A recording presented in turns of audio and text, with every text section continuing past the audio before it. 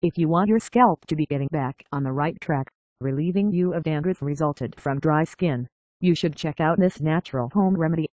You just need 3 ingredients that are inexpensive and easy to find and follow the steps below.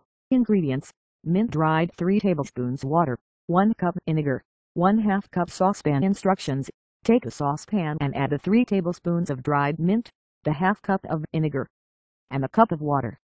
Mix them together well for around 5 minutes as the solution simmers. Wait for the mixture to cool off and strain before usage. Apply the tonic to your hair as you would with shampoo, concentrating on massaging the scalp. Allow the tonic to take effect for about 10 minutes.